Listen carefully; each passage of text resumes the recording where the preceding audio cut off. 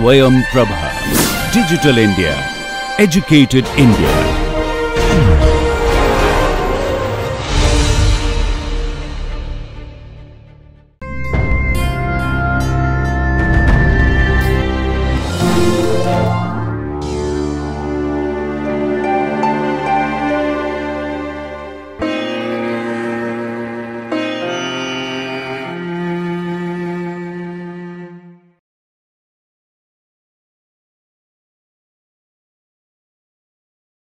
Hello and welcome to the class on Introduction to Pathogenic Bacteria and their laboratory diagnosis. I am Dr. Jyoti Nagmoti. We will begin with the lesson. Lesson objectives for today's class are that at the end of this lesson the learner shall be able to learn about the bacteria, especially the pathogenic bacteria, and approach to the laboratory diagnosis in general. To cover the objectives, as said, the contents are going to be discussed by just answering 3 questions in each segment. The first segment will answer the questions like what are pathogenic bacteria, why we need to study them, and how do they cause infections. And in the second segment, we are going to approach the laboratory diagnosis of infectious diseases caused by bacteria. So, we will answer the questions like what is the principle of laboratory diagnosis, why is it important to carry out the laboratory diagnosis in a prompt and a specific manner, and how is it carried out. So, let us start answering the questions. The first one being what are bacteria? As we know that bacteria are the prokaryotic unicellular microorganisms. Like any other living beings, they utilize food to grow and to reproduce. Most of the bacteria are present around us, rather we live amongst the bacteria, they live on our body and everywhere. This concept is called as the ubiquitous nature of the bacteria.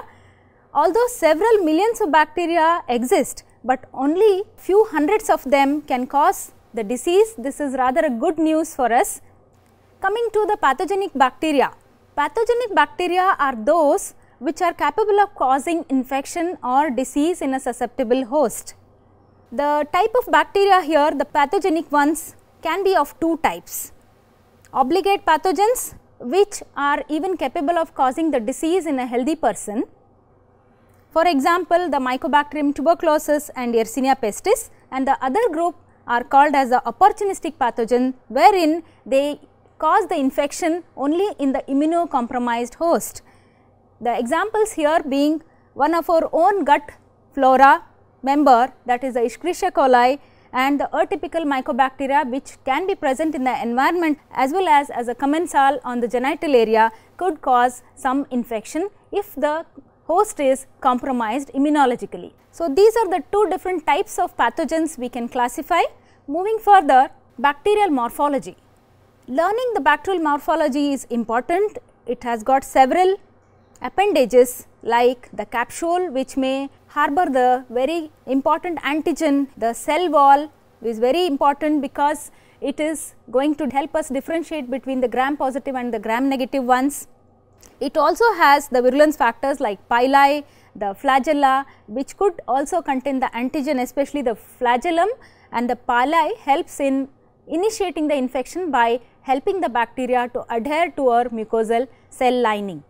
Why we need to classify the bacteria? As I said, there are several millions of them exist, although many are not very important. Among the pathogenic ones, even categorization of those bacteria which are pathogenic is important because they will help us to identify them very quickly. We can classify them based on their morphology, metabolic characters, G+C content, that is the DNA, and staining characters and the genetic characters. Let us consider how we classify them based on their morphology. Here we have important groups of bacteria. This particular structure is a spherical one called as a coccus, bacillus, the rod shaped, coccobacillus which falls in between these 2, and the comma shaped organisms, Vibrio, spirillum, the spiral organisms, spirochetes, the filamentous ones, and the pleomorphic ones which do not have actual definite cell wall. That is why they take different shapes and sizes. Well friends, I was telling you that the bacteria can be classified based on their morphology. Another way to classify them is based on a very simple and wonderful staining technique, that is gram stain. The gram stain helps us to divide the bacteria into two major groups, the gram positive and the gram negative ones. Gram positive ones could be further divided based on their morphology as the gram positive cocci and the gram positive bacilli. On the other hand, gram negative cocci and gram negative bacilli. Gram positive bacilli can be further divided based on whether they possess spores or they do not. Let us consider some of the important pathogens in each of these categories. Day in and out we come across the gram positive cocci. They are the staphylococci and streptococci, which you might have already heard about. The next group is the gram positive bacilli based on the spore forming nature.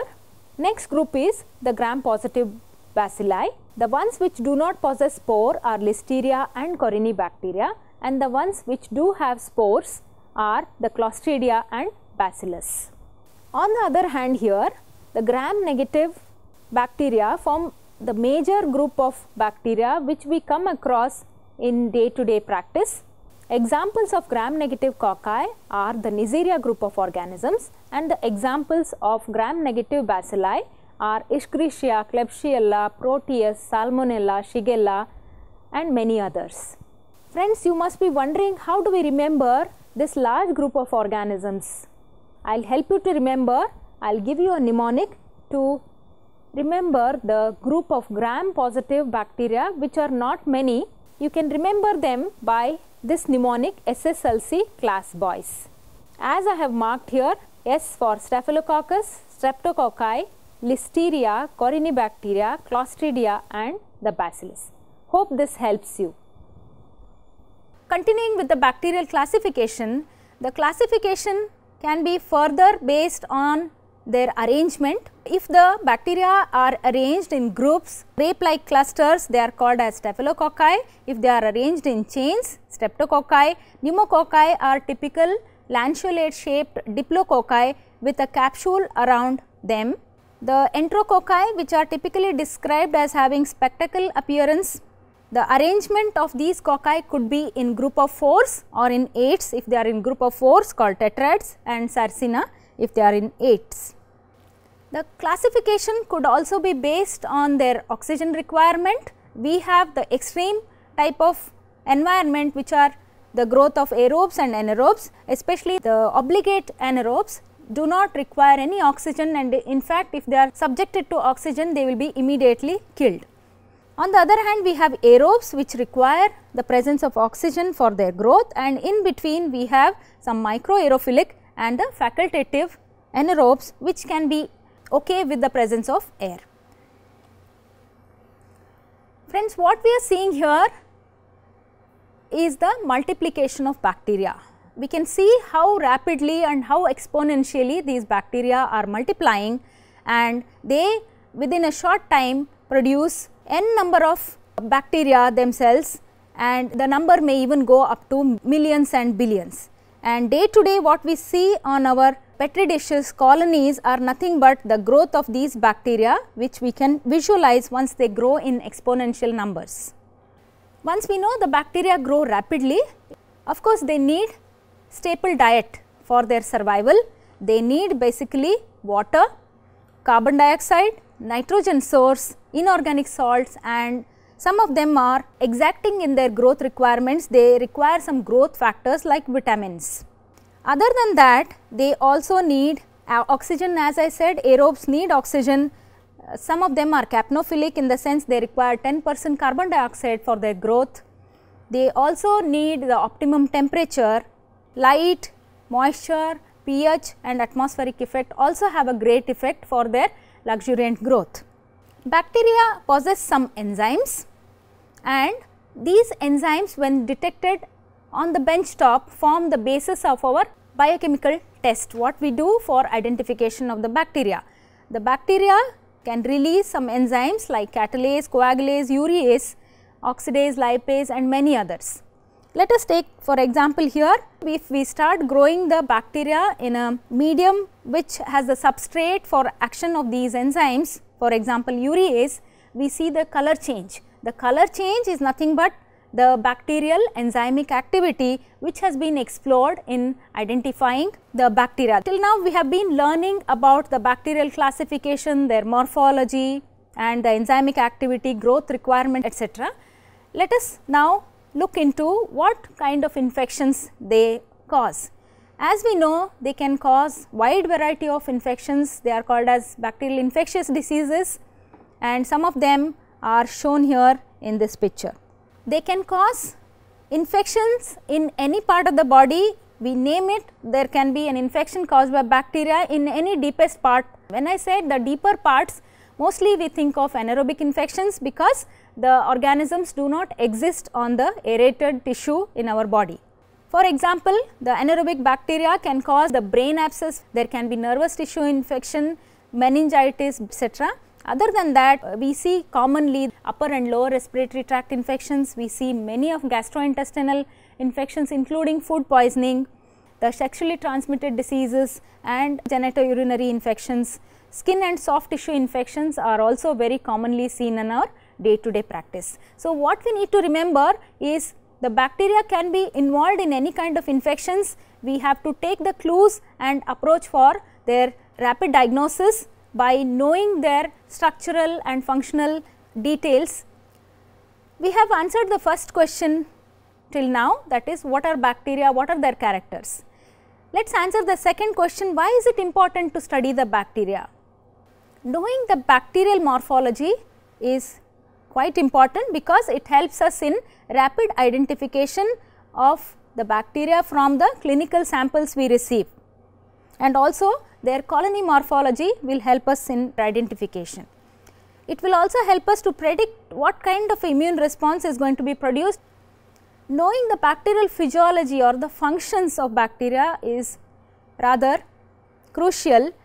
It will help us to understand their pathogenesis, which will help in prevention of the diseases.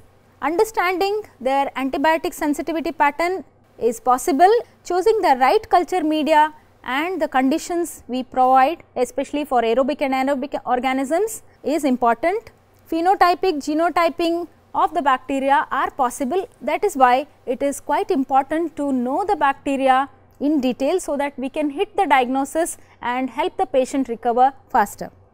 Coming to the third question, how do they cause disease? They cause disease if they have virulence factors. So, what is the virulence of a bacterium?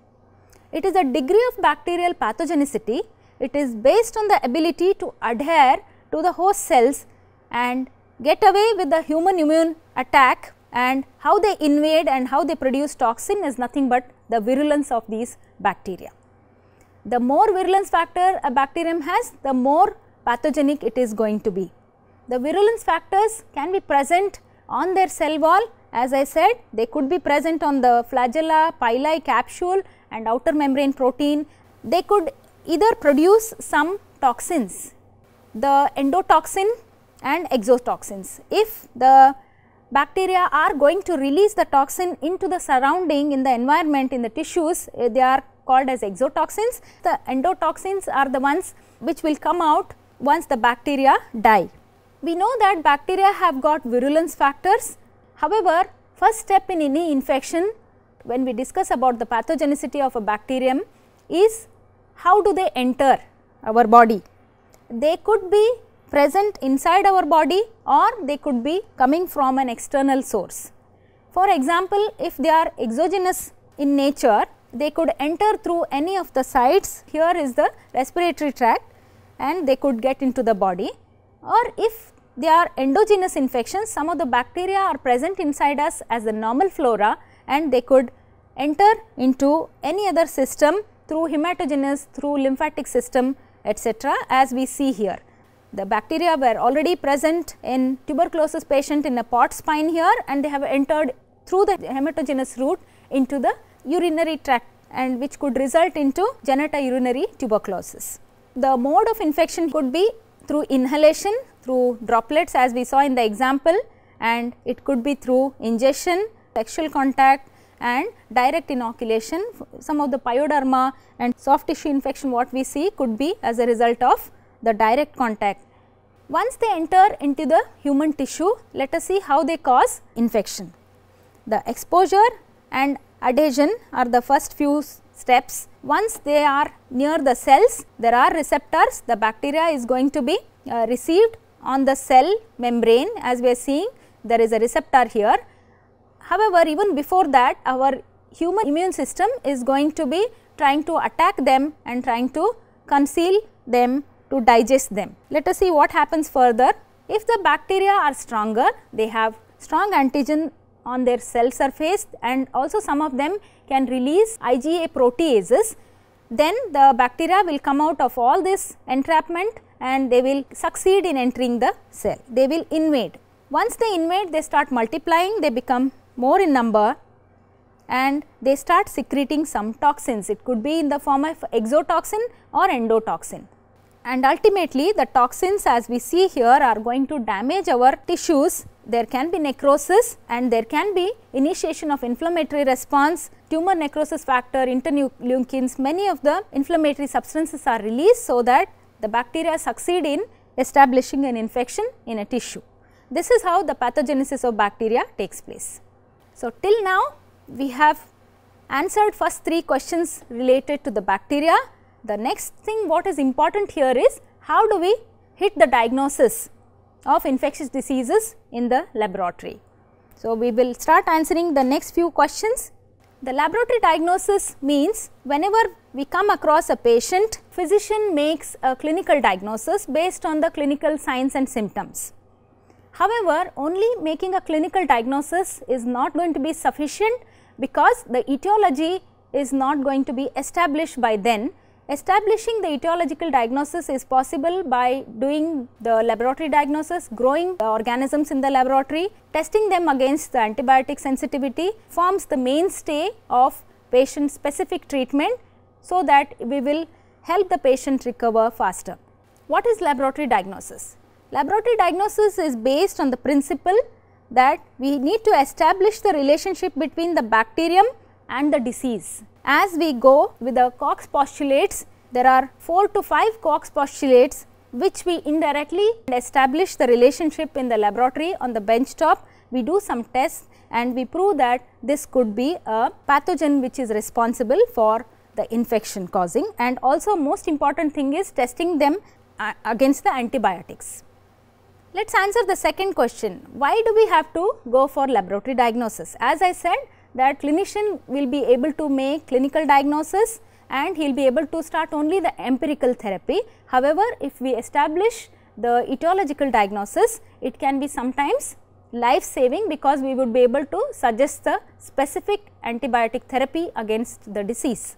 Especially this is true in case if the patient is suffering from severe infections, bacteremia, endocarditis, meningitis, pneumonia, etc. Carrying out the laboratory diagnosis is also going to reduce the morbidity, hospital stay, and it will also reduce the chances of unwanted surgery, and also it will help us to initiate preventive measures by designing some new vaccines, new prophylactic measures against bacteria, as well as it will help us in carrying out the epidemiological surveys, the genotyping, phenotyping, etc. will help us to have knowledge about what are the bacteria existing in a particular country or the area so that effective preventive measures can be initiated. That is the importance of going for laboratory diagnosis.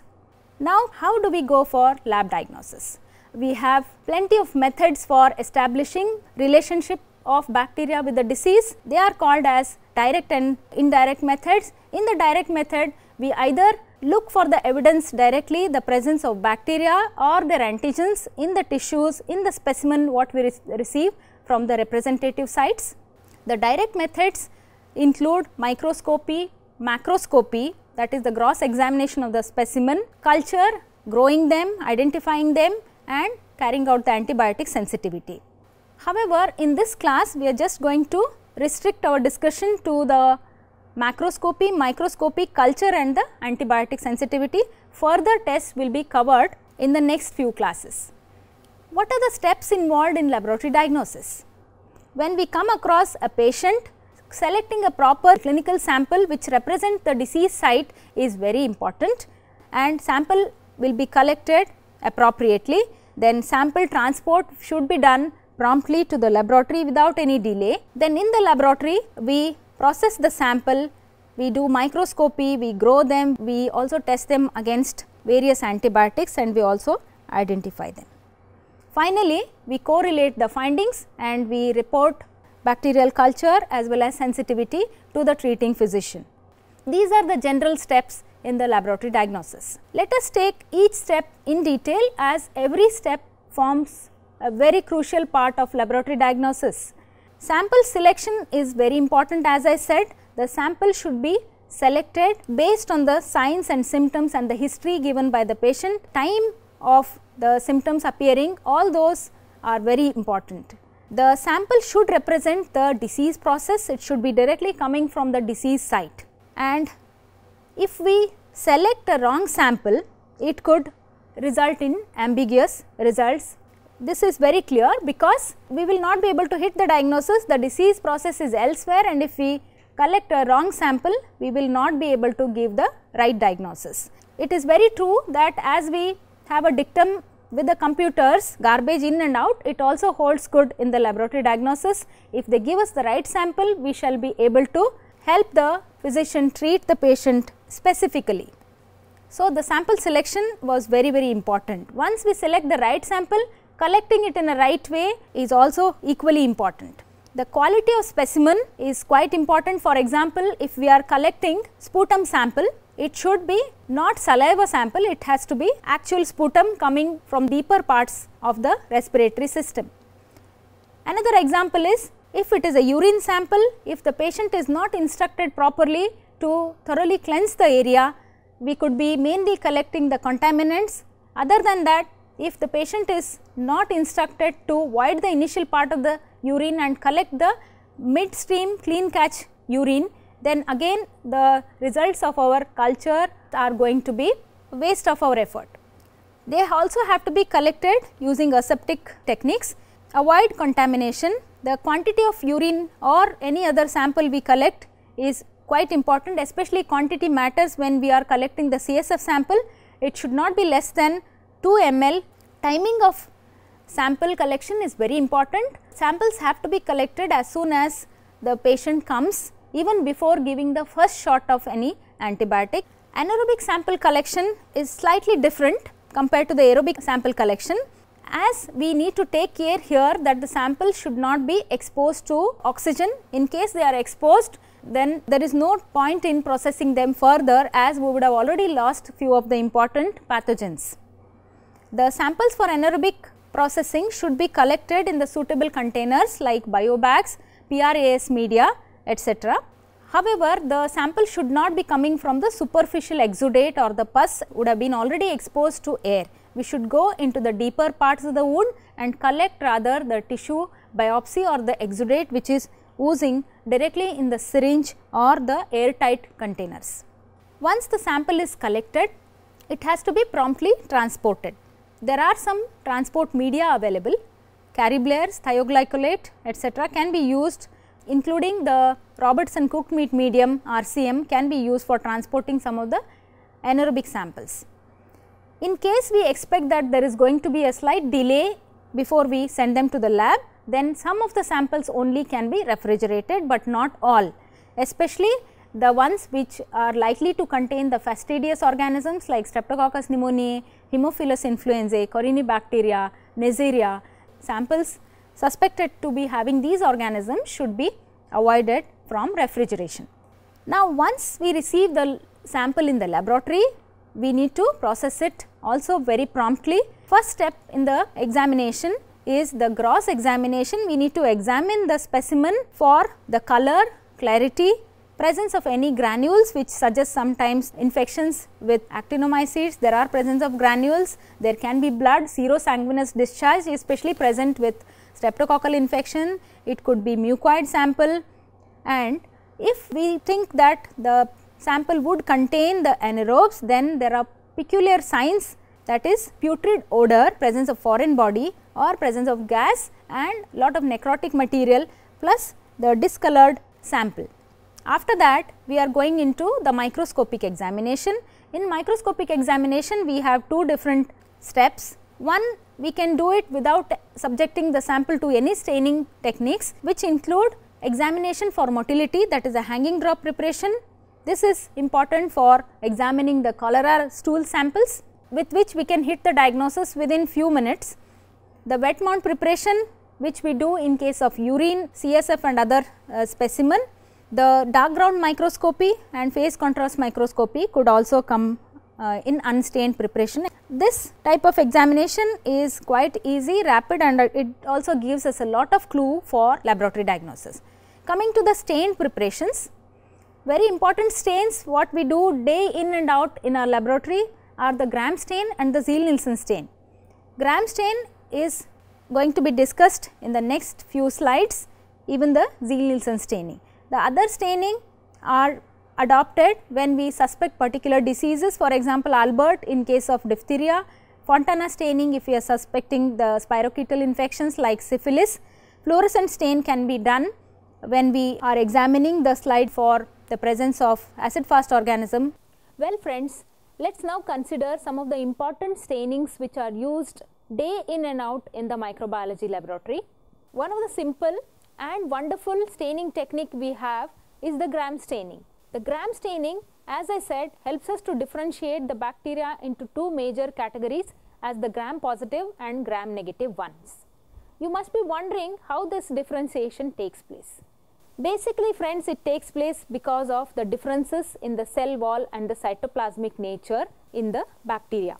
Well, when we make a smear from the sample we get, subjected to primary stain, then a mordant, alcohol and the counter staining, the differentiation between the bacteria occurs at this stage after decolorization, and ultimately we are going to see the bacteria as the Gram negative and the Gram positive ones, as you can appreciate.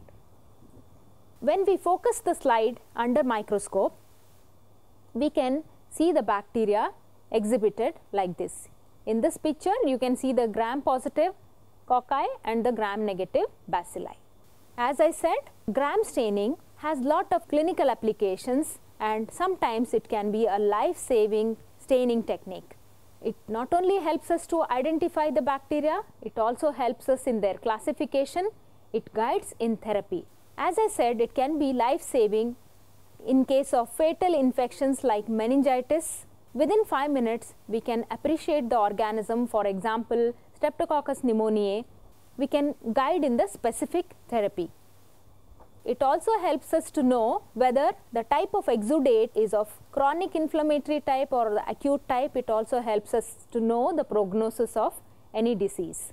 Not only that, it helps us in the selection of culture media. Friends, now let us learn about another important differential staining technique, that is Ziehl-Neelsen staining. The differentiation occurs here due to the presence of mycolic acid in the cell walls of certain bacteria like mycobacteria. The mycobacteria are known to be acid fast and they resist decolorization when decolorized with weak mineral acid in this technique. Ultimately, we are going to see that the bacteria appear reddish pink against the blue background, and these are the pus cells you can differentiate. What is the application of this stain? This stain helps us to go for disease diagnosis, especially in case of tuberculosis. It helps us in screening the disease, it helps in the prognosis of the disease, and also it tells us about what is a type of cellular exudate. Another similar type of test is the fluorescent antibody test. Here it is especially suited for non-cultivable organisms and slowly growing organisms. What we do here is sample is mixed with specific antibody against the bacteria which we are suspecting to be present in the sample and mixed with the fluorescent.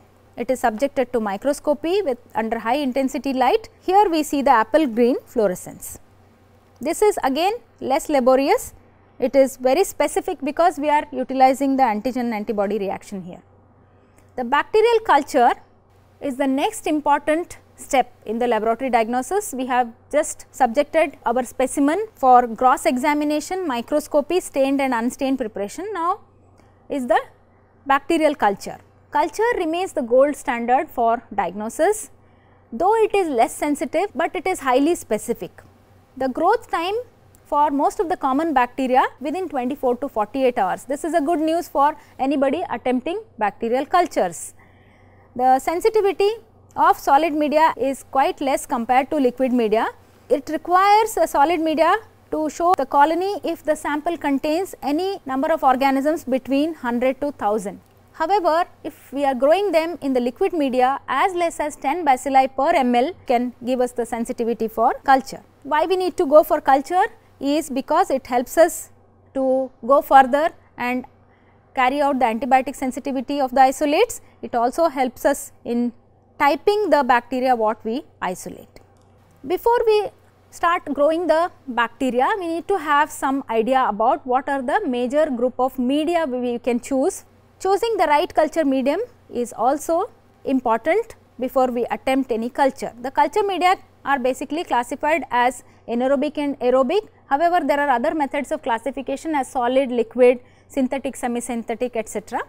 Anaerobic media are Robertson cooked meat media, supplemented Brucella blood agar, KVLB, kanamycin, vancomycin, lake blood agar, etc. Aerobic, we have plenty of them. Nutrient agar, broth are the basic media which provide the staple diet for the bacteria to grow. There are some enriched media. Enriched media either contain blood, serum, egg, etc., which will help the fastidious bacteria to grow faster. The selective media forms an important group because they suppress the other bacteria or the contaminants which are present in the sample. They selectively allow the growth of pathogenic bacteria. For example, McConkey agar is a selective agent for growing the Enterobacteriaceae. It will suppress the growth of other commensals present in the intestinal flora. It will support the growth of pathogenic ones. Another selective medium which is commonly used is the LJ medium, Lowenstein-Jensen medium, used for growing the bacteria from tuberculosis cases, Mycobacterium tuberculosis. Again, sample might contain some throat commensals, oral organisms, which will be all suppressed when we try to grow the mycobacteria in the Lowenstein-Jensen medium. Once we inoculate the plate, we incubate them. On the day 1, we are doing all the inoculations after we carry out the microscopy gross examination. Once we inoculate, we incubate them for 18 to 24 hours, the colonies will be produced. This is how we see the growth on the culture media. Some of the bacteria can be producing hemolysis on the blood agar, some of them may produce dark colored colonies on potassium tellurite. The blood agar may also show different type of non-hemolytic type of colonies. So, there are n number of colonies what we can have produced from every single bacteria. This is the growth on the LJ medium. So, next thing is now we are going to examine them in detail. The colony characters, their color, size, shape, structure, everything is going to matter for their identification. An expert microbiologist shall be able to just look at the plate and say, oh, I could be dealing with this particular organism. So, we can become so proficient once we start examining these colonies in detail. We will take hand lens for examining the details of the surface, margin, their size, shape, etc. They can be of various types as shown here. Some of them produce the pigment. Till now, we have grown them, we have identified their colony characters, but still we would like to confirm, are we dealing with the same organism what we had seen on the previous day microscopy. Pick up the colony and again we can subject it for gram staining.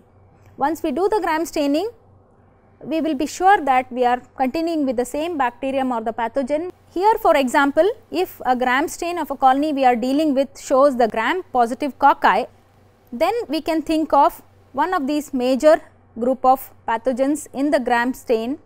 As I had discussed with this slide earlier, we might be dealing with the staphylococci because the cocci which are arranged in bunch in this slide. We can go ahead with a further test to confirm staphylococci. Here for example, if we are dealing with the gram positive cocci, we also have certain other supporting evidences from their culture. We can also go for catalase if it is a beta hemolytic 1 to differentiate whether it is Staphylococcus streptococci. Then we can go for coagulase and some other test as mentioned here, and also we carry out different biochemical reactions. If for example, we have come across with the gram negative bacilli by gram staining, then there are different tests which we could subject them for. We have grown them on the McConkey's agar. The gram stain has helped us to choose the medium as well. McConkey agar can show us lactose fermenting, non-lactose fermenting colonies. Based on them, we can also choose various other biochemical tests to further categorize them and finally identify them. Triple sugar iron agar and some of the other battery of tests, indole, methyl red, Vaux-Prosker citrate, they are all in group called as the IMVIC tests, which will help us differentiate between the gram negative bacteria. Ultimately, it is like a permutation combination. We have the results of all the cultural characteristics, microscopy, the biochemical results, we match them with the known test results and then we finally identify them. For example, here is a test reaction given by Escherichia coli. IMVIC reactions of E. coli are shown. This is how we identify the bacteria to their final species level. But what is most important yet to be done in the lab diagnosis is the antibiotic sensitivity test. This is essential, especially when we are dealing with the resistant bacteria, especially when we are dealing with the methicillin resistant Staphylococcus aureus, to test it against various antibiotics, especially against cefoxitin and oxacillin, to know whether it is MRSA or not. Some other bacteria also resistance is on the high rise nowadays is Enterococcus faecalis, Enterobacter faecium. These both have to be tested against vancomycin, mycobacteria to be tested against different drugs because they are also now becoming multi-drug resistant. However, the antibiotic sensitivity is not indicated if we have grown some commensals, if we have grown some organisms like the group A streptococci and the bacteria which have come from our own skin, the epidermidis, unless it is indicated and clinically correlated. The methods which are available for antibiotic sensitivity are the diffusion method and the dilution method. The diffusion method is Kirby-Bohr disc diffusion method, wherein we have grown the bacteria in a lawn culture and applied the discs containing antibiotics here, and after overnight's incubation we see that some of the bacteria fail to grow around some of the antibiotics, producing zone of clearance. The zone is measured and interpreted as per CLSI guidelines to know whether it is sensitive, resistant or intermediate against the drugs with which we are testing. This is how the zone is measured and interpreted as per CLSI guidelines. Another method we have for antibiotic sensitivity testing is a more sensitive method, that is minimum inhibitory concentration MIC values. MIC values of a bacterium against different drugs can be tested. Here is a tube dilution and we see that this is a cutoff. The drugs are diluted and the bacteria are inoculated. This is the cutoff wherein the bacteria are not able to grow at this particular concentration, and MIC values are interpreted looking at the table, and it is given as the MIC value of that bacterium against a particular drug. MIC value is important sometime in treating critical infections, wherein we can adjust the dose and we can help the patient recover. In this diffusion method, it will give the absolute values that whether it is sensitive or resistant, whereas here the MIC we will be able to control the dose. We have some rapid and point of care tests also for rapid detection of bacteria rather than going for culture, which will minimum take 24 to 48 hours for identification. The rapid methods include blood culture system, BACTEC, etc., and we can also identify the bacteria grown in the culture by identification systems like Vitek and all the others. Advantage of these method is that there is rapid turnaround time and the identification is based on inbuilt database, which will help us even identify the rare pathogens, which will be quite cumbersome to do on the bench top. Finally, we have grown the bacteria, we have tested them against various antibiotics. Now, we need to give the report to the treating physician. Before we do that, it is important for us to look at our isolate, try to correlate with the disease signs and symptoms and the condition of the patient. All these 3 points need to be correlated and a sensible report has to be given immediately. Sometimes the antibiotic would have been started empirically, which might not be working in a particular patient. Then our antibiotic results will be helping the physician to treat the patient with the specific antibiotics. With this, we have answered questions related to the bacteria and we have understood the general steps and how do we go about laboratory approach for infectious diseases in this class. Finally, my take home message is that understanding classification, structural, functional and virulence properties of bacteria really help us the laboratory diagnosis. Ultimately, when we make a prompt laboratory diagnosis, it will help us in better patient care. Thank you.